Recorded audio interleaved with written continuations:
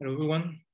My name is Nicolas Roussel, and I have the pleasure of being here and recording this presentation to report on the TC233 DFC, detailed fabrication with concrete, that I had the honor to chair along with my colleague Dr Roussel from Braunschweig University. So I'd like to start with these pictures. Well, these are pictures that we know, more or less. But the thing is that often we don't consider much the way these things were produced, were shaped. So what we can say is that wood carving or wood processing in general is mostly a subtractive process. It means that you take a piece of wood and you're going to extract some material until you reach the desired shape. And timber structures, so something that you can build with some wood elements, are often produced from a fastening assembly process. So this is a non-permanent assembly process for these structural elements. On the other hand, masonry, so one of the other fields of RILEM, is an assembly process through some adhesive bonding, the joints, of elements resulting from a subtractive process, the stones you obtain through extracting material from a piece of stone. Well, if we apply the same description, very specific to the processing field and the processing community to concrete, well, what we realize is that we have been taking for granted that concrete shaping is a formative process. So it means that we have a liquid material. We're going to fill the mold using mostly the help of gravity-induced stresses, so the weight of the material itself. And because concrete can set, and because of this solidification feature, we're going to obtain a shape that is permanent after we have retrieved the mold.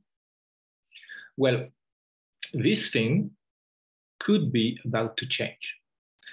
Well, let's change totally the focus and let's move to the 80s in Japan. So what happened there, while the industry was still mostly a subtractive or formative process, so it means that in most industries, people were getting objects, shaping objects by extracting material from an initial piece of material or molding material in some specific shapes that were controlled through the mold, like in the plastic industry. Well, in the 80s in Japan, people started to explore the field of something else, additive manufacturing. Of course, masonry could be seen as well as additive manufacturing. You add layer by layers material. But here, for the first time, this term was used, and people were able to print, 3D print, because these were 3D elements compared to the typical 2D printing that we have with our ink printers, some shapes. And it didn't take long, about 15 years, for the pioneers in the civil engineering thing, before someone thought about using that for concrete and structure printing, and mostly house printing, or as well robot printing on the moon for us before we arrive there, or robot printing for the army before the soldiers come there so that the soldiers are protected when they arrive. A lot of application in niche cases or niche applications, or more generic, such as residential buildings. Well, the pioneers, Loughborough University in the UK and Southern California University in the USA, started rather slow, but suddenly the media coverage became really high. And in the meantime, some teams all around the world started to explore this technology, either in the industry or in academia.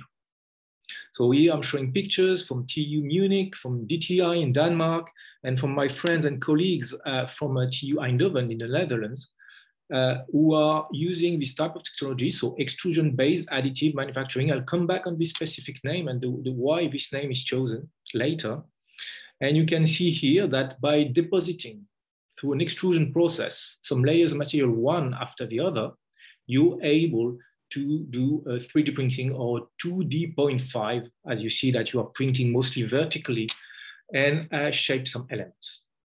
Well, in this case, the process is rather simple to describe. You print one layer, you wait until this layer is strong enough to carry the weight of a second layer, and layer by layer, you're able to build a shape. Another technique that has been developed already some long time ago, and a technique that is used in the steel industry, but not with a binder, but by melting the steel locally, is the powder bed injection technique. The pioneer in this case is Enrico Dini, and the process is called D-shape. And we can see here a bridge in Spain that was built this way. And it's a very interesting process because, well, you have a layer of powder or a layer of aggregates, and you inject inside a binder. So it can be water that does react with the cement inside the powder layer, or it can be a cement grout that binds the sand grains in the powder layer. Well, and layer after layer, you only have a reaction inside the zone where you inject the binder. And what you do is that progressively you print, 3D print, inside your bulk powder, the part that you need. And at the end, you just retrieve the powder that was not reacted, that was not bounded by the injection of the binder. So here I'm showing you some example in Munich as well of this technology. So here, this is an injection of a water in a powder bed containing cement. And well, that's a good illustration of the resolution. And what you can see in this other case, where in fact here a grout is injected inside a sand bed, is that after the process is over, you can get rid of the unreacted sand and retrieve an element that we can see here virtually drawn, because officially, I mean, normally we don't see it inside the bed. And you can extract an element that is fully 3D, in this case, not 2D 0.5, but really 3D. And you can produce some extremely complex shape without a mold. Well, some other technologies do exist. The one developed by my friends and colleagues at ETH Zurich, the SDC, Smart Dynamic Casting, where you have a formwork, very small one, that is just used to locally shape the material and deform it while the material is setting. It allows you to have some very interesting shape, and it is one of the only process when you can have some steel reinforcement in the deposition process. Another technology developed once again at ETH, the mesh mold, where here the digital fabrication is not on the cement based, but it is on the formwork itself. So you're going to 3D print a formwork inside which you're going to cast a cement-based material. So here, the mesh mold, the material, the steel bars that are 3D printed are both containing the material that you will cast inside, and at the same time, they serve as reinforcement for the structural wall. And you can see that this robot is, well, assembling all these metal pieces. So I'm showing this because I think it's quite spectacular. It's rather interesting. Of course, it is a bit out of the scope of the technical committee. It was a bit out of the scope of the technical committee, as it is not cement-based, but it is used in the digital production of cement-based elements. So it means that the technical committee had to take into account the existence of such processes as well in the definition of the scope and in the obtention of the outputs of the TC. So what was concluded back then when we thought about this topic, when we discovered it, a few of my colleagues and myself, is that there was a very wide range of various digital processes. And we were facing scattered and isolated research groups from academia and industry. And even if they were all experts in their own digital processes, they of course had only a partial view and were not fully aware that other people were facing the same issues or sometimes facing some other issues than the ones we were facing. There were some demonstrators all around the world, a very high media coverage, but nothing close to the market, nothing close to a commercial market for concrete 3D printing. On the other hand, RILEM is not a commercial association. RILEM is not even a standardization association.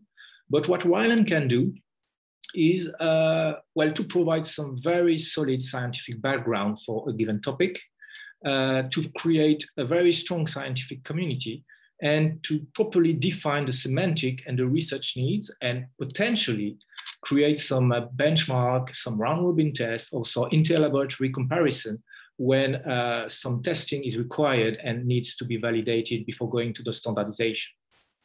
So what we decided 2016 is to create a technical committee around these technologies as a whole, not only one, not only two, but all these technologies. So digital production with cement base, not to exclude anyone. And we had the first meeting in Washington, DC in March, and around 20 researchers from all around the world attended the meeting. It was a very interesting meeting, very messy, because we had so many questions and we had so many different approaches that very quickly we came up with the knowing that we needed a classification. We needed a process classification. Some people had the feeling that they were doing the same thing when they were not, and some other people were thinking that they were not doing at all the same thing when in fact they were doing the same technology from a processing point of view. So of course, it's only the chapter 2 of the state of the art table in the table of content, but in fact, it is one of the things that took the longest time in the technical committee. It took almost 4 years to be able to find a way to put together a classification system in which we could have all existing technologies and in which we could include as well the people who are digitally producing, for example, some steel bar reinforcement, such as mesh mold technology, and as well being able to deal with technology that are not existing yet. So saying very generic and very open. And at the same time, being able to locate in such a classification all the standard processes that we are using, and mostly the formative process, so the typical casting of concrete. So we came up with this classification. It is, of course, in the state of the art. It was published as well as a separate paper. And in this classification, we managed to divide the different processes into primary process class, process subclass, and potentially secondary process if the process is composed of several sub-processes. The gray zone is the one that was of interest for the technical committee because it's the one dealing mostly with cement-based material and with digital fabrication. And if we look at this, we can find here the typical concrete casting. It's a shaping process. It's formative because it's using a mold, and it's possible because of a solidification coming from the material and its ability to set. At the same time, for complex processes with several steps, in this classification, it is necessary to cycle each step through the classification. It's not possible to find an answer and a name for your technology with only one step in most cases. So I'm giving you here 2 examples. I look at a typical precast residential building. So everything is built in a factory, brought to the site, assembled, and then joined or bounded. And this is an in-situ assembly of concrete elements obtained through solidification after a formative process. So that's a bit long, and we just say precast and assemble on site. But if we look at the recently produced 3D printed bicycle bridge in the Netherlands, then in this case, using this classification with 2 cycles, it would be an off-site assembly of concrete elements obtained through extrusion-based additive manufacturing. And the principle behind the assembly process is some post-stressing of the printed elements. Well, after that, what we did, and we did all along the TC, was to list the research needs. Because even if people were using very different technologies, sometimes, in fact, they were facing the same difficulties. So what we wanted to list and to gather were the research needs, which means listing on the underlying physics and sometimes mechanical or chemical problems that we will have to solve, that we are trying to solve as well at the same time to improve our understanding and our printing and processes. So as I will present tomorrow in my lecture, of course, it's a gravity consistency competition, so gravity yield stress competition. It involves a length scale that is often changing through the process, which is something that is not common in most casting processes. Gravity is your enemy because without formwork, if your material doesn't get enough strength quickly enough, then you will have a plastic collapse or you will have an instability of the printed element. At the same time, there are some very complex local features, some local cracking, but not due to, of course, to setting. We're speaking here about cracking in the fresh state during casting. Some local elastic instabilities at the level of the printing head, which can form these Viennetta structures. So I thank here my colleagues from TU Eindhoven for this very nice picture. And we have as well some issues, because if you print layer by layer, you can have some problems with the layer interfaces, and some mechanical weaknesses locally, and potentially some faster progression or faster ingress of aggressive agents or aggressive ions in these zones. At the same time, the material being printed could threaten the stability of the element. So here I show a picture. This is a buckling instability. So the entire element falls on the side. And this is a plastic collapse. The first layer is not strong enough to carry the weight of the element during the printing process. So these pictures were taken at TU Eindhoven once again. And as well, without formwork, you have nothing to protect material from a very early age desiccation. I'm speaking here about desiccation before the initiation of setting. So we are facing a paste, rather firm paste, very consistent, but it is exposed to drying, and it is often very small compared to this desiccation rate.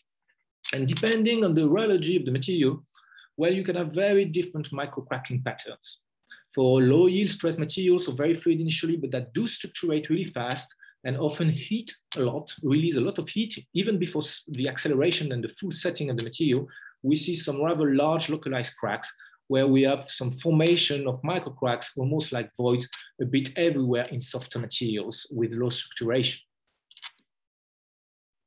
Then what we did as well, then it was really well identified by the work on the research needs, is that we did a full chapter and a full state of the art on fresh property measurements and control, because we're not measuring at all the same fresh properties as usual. First, we need to measure materials that are often extremely stiffer than the usual cement-based materials that we are using. And second, the materials are phase changing or are structurating extremely fast. Well, of course, the physical and chemical origin of this was not the topic of the TC, but what is reminded in the state of the art. We didn't focus much on this. There is some existing knowledge, but these chemical reaction or the admixtures that are used usually for concrete are totally different here and require some further research in the very close future. But more than anything, we are not able to measure the rheology requirements that we are able to compute. So we know more or less how the material should behave for the process to be fine. But it's extremely difficult without some very expensive equipment to measure today the rheology of the material to certify for quality control purposes, to certify that the material is printable for a given printing process or for a given elements to be printed. So this is one of the big things that we concluded. There is an obvious lack of measuring protocols and quality control tools for these printable materials. And finally, more as an exploratory basis, because the amount of available work in literature is very small. Chapter 5 and Chapter 6 dealt with the properties and testing of printed cement-based in hardened state. So how do you measure mechanical strength of such material? It's printed layer by layer, for instance, in some technologies. So it's like a very strange composite with some anisotropic properties. And similarly, how do you compute and design structurally these elements when they are reinforced in very different ways than usual steel and concrete elements? So these two chapters were mostly gathering the existing literature, but there were not that many things, and they were also as well listing very much the research needs for these two aspects that are very important for the process and its commercialization. So what resulted from these three last chapters, Chapter 4, Chapter 5, and Chapter 6, is in fact creation at the end of this technical committee of two new RILEM Technical Committee. One of them called Assessment of Additively Manufactured Concrete Materials and Structures, so mostly focusing on the quality control of printed elements, and another one on performance requirements and testing of fresh printable cement-based materials. So the idea is to develop some tests, do some benchmark comparison, round-robin tests in laboratory, so that we can provide some recommendation on how to test these printed materials and this printable material in the fresh state. And finally, for structures, very naturally, the work moved to FIB, where a task group was created, chaired by more Italian colleagues and friends. And then this aspect will be, of course, done in collaboration because Domenico Espone is as well a RILEM member and very active in the technical committee. So 2 conferences happened and they were very attended. A lot of interest from industry. And a lot of young people, extremely active, very good discussion, despite the fact that the second one was online. And finally, to conclude, I think that this TC defined the semantic of the domain. So of course, it's a very important first step, not very spectacular sometimes, but totally required to move on. I think one big step, one major output is this RILEM classification of shaping processes. At least we know how to describe what we are working on. I mean, for the introduction of paper, for patent, or for a standard, I think it's very important to know exactly for which type of process this, the technology that is described, it can be applied. Well, we created, and with very much pleasure, when we have made very many new friends, and a very dynamic and still growing community around this topic is appearing in RILEM. We have around 140 TC members in the 2 new TCs that I spoke about, with a very strong implication of the industry. About 1/3 of the technical committee is from industry. And I think that the next step now for RILEM TCs is to contribute to some quality control and pre-standardization. So the idea is not to make the final choice of the best test to quality control these type of objects or this type of fresh materials, but the idea is to make a proposal of several tests and compare them and provide our opinion and provide some database about the use of these new tests. And with this, I would like to thank you for your attention.